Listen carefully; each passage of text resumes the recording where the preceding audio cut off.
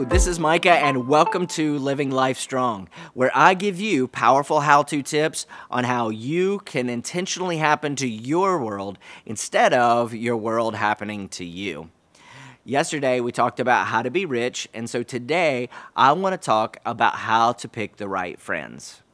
The question is, who is in your life that influences you? Who are your closest friends?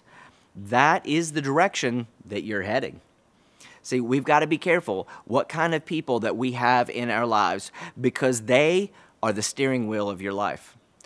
We need to insulate ourselves from negative people, but never insulate ourselves from godly counsel. In fact, that misery wants your company. Proverbs 27 says that a mirror reflects a man's face, but what he's really like is shown by the kind of friends that he chooses. Proverbs 13:20 says that he that walks with the wise will be wise, but a companion of fools will be destroyed. You see, we become like who we hang around with, who we associate with.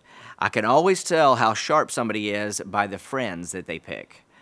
You see, friends that bring out the best in us and influence us to be better than what we already are, they cause us to have a greater faith and to be able to see things from God's perspective. And after being with them, our spirits should be raised. So, you can see new things, more things that were maybe always there, but you didn't know until somebody encouraged you. I've found that it's actually better to be alone than to be with the wrong people. One conversation with the right person can be more valuable than many years of studying. And there was a time when God showed me that I needed to change some of my friends and that there were some people that I needed to have contact with on a regular basis. People who had strong faith, who made me a better person, had a better atmosphere around them. And so they saw God's gifts in me, but at the same time could correct me in a constructive and loving way.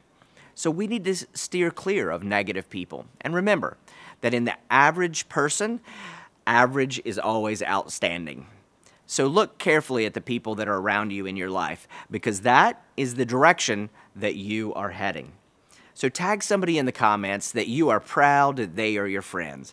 They lift you and challenge you to be better. Have a great weekend, live life strong, and we'll see you on Monday.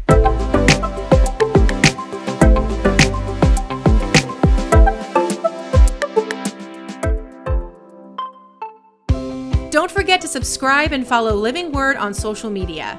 We post content each and every week, and you don't want to miss out. Subscribe to our YouTube channel, our Facebook page, and our Instagram, and make sure to turn on notifications for all three, so you'll receive the latest news, updates, and content right at your fingertips.